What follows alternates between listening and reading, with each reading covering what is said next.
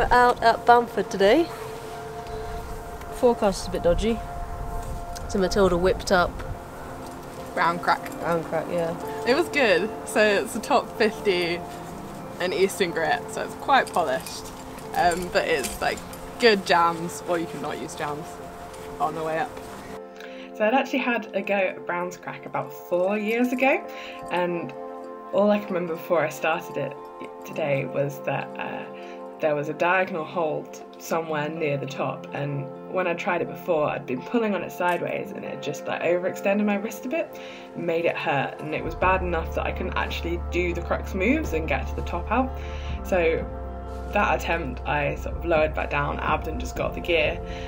So I'd had a go at it before, but I couldn't remember any of the moves.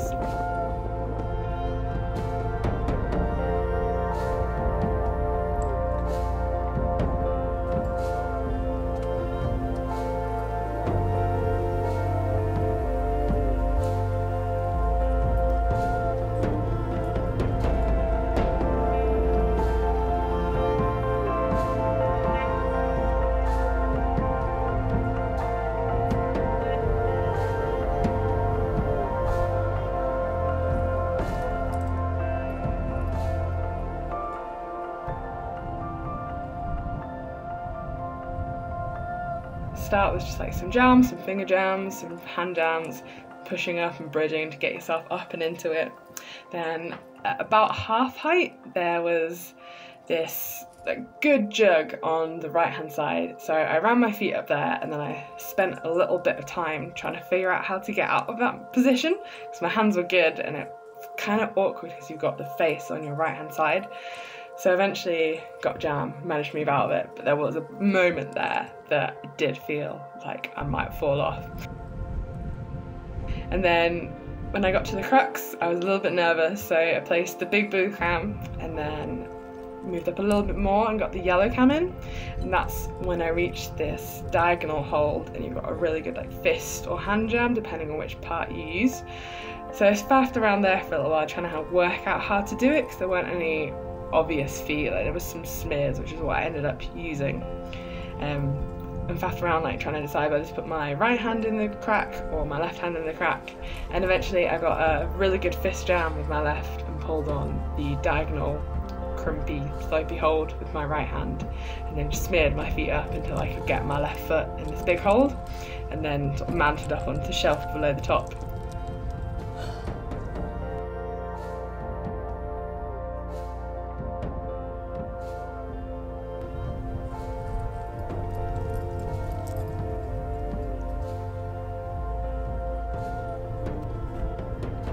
I know I don't like top outs, so what I did was just place a little bit of like mind game protection. So I placed a good nut right at the top, and then I knew like when I committed I'd be safe, so I should just get on with the top out.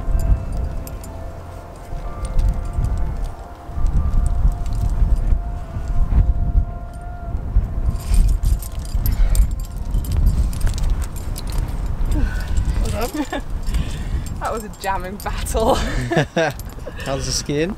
Alright, actually. It's quite polished, so I've not done too badly. That doesn't exactly help the jams. It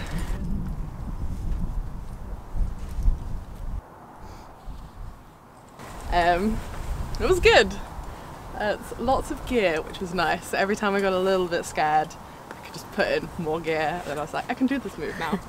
So that's what I did at the top and for the crux.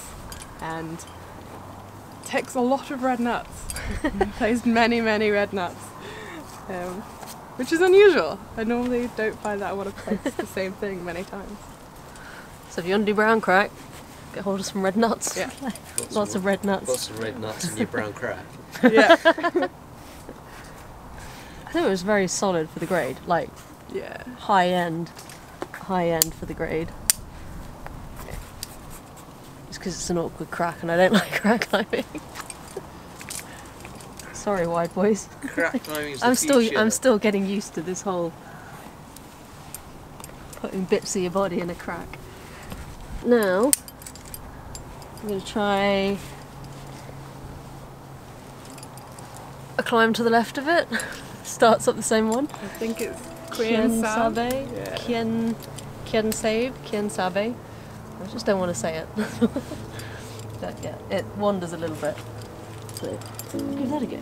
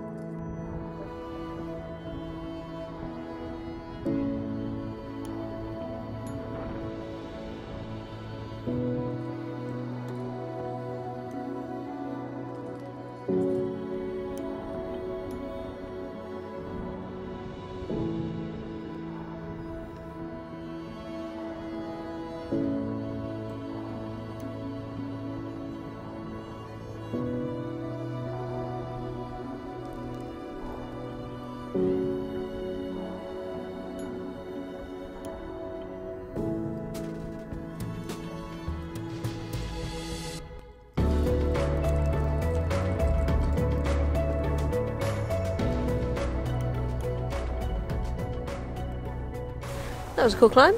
Yeah, good route. Good start at the brown crack and then traverse out left. That was quite nice and delicate.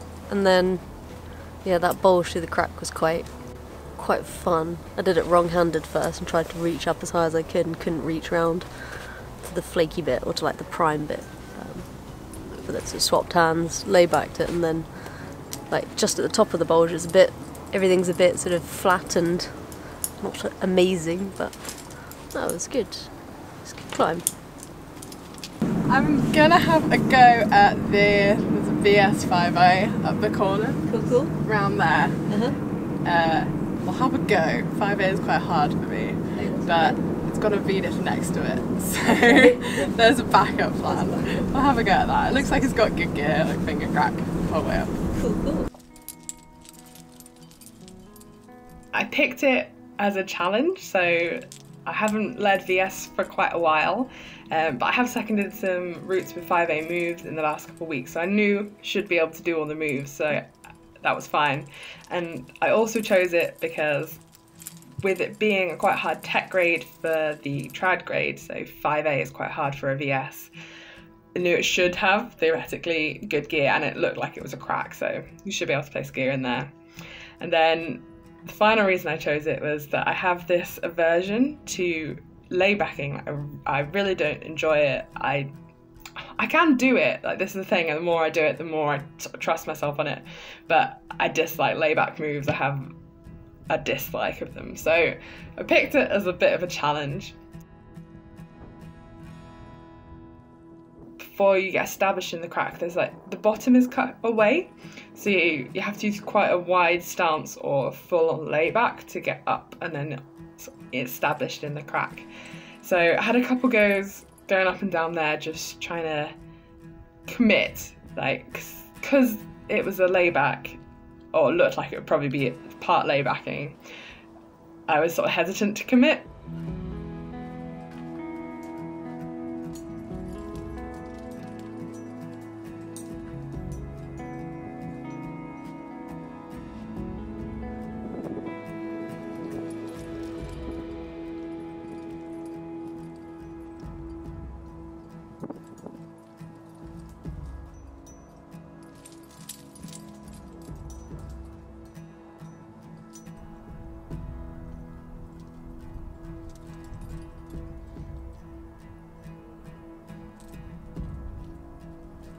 So once I got up and going, it was just a case of shuffling my hands up. There were some really good finger locks in there, smearing my right foot and then pressing with my left foot to keep me stable on the left-hand wall.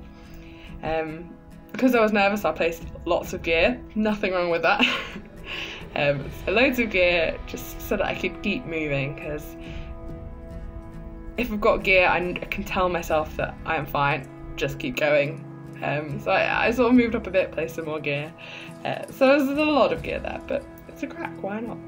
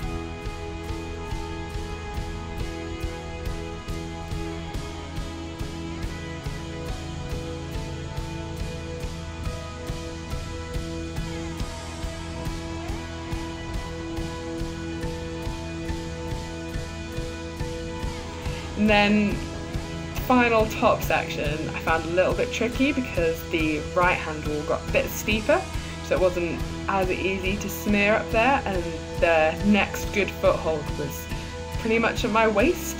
So I spent a bit of time there trying to work out how to do it.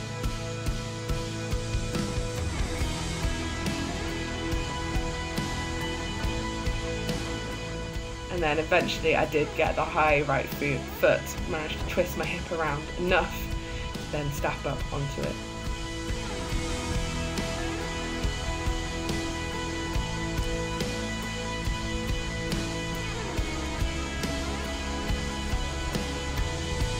But it wasn't entirely over because the top had a boulder above it. So I just went for the full worm technique, like get lying down and then squirm your way out until I was like all the way out. And do you feel really secure because your whole body is on the top of the grit, and there's loads of friction, so it doesn't feel like you're gonna slip at all, but it's just a bit awkward worming your way out with loads of gear attached to you. I did have a cam, I think it was a cam, I couldn't actually see, you get stuck in the cracks, so I had a little while trying to move my gear to get out. I was really pleased with this climb because it's the hardest one I've done in ages, and although it wasn't a super fast lead, I do struggle with my head game a bit. Like, yes, today wasn't perfect, but it was fairly good. Like, I actually did a hard climb, and afterwards I realised it's actually my hardest ever track climb on site. I've tried harder things but not done them clean, so I was really pleased with it.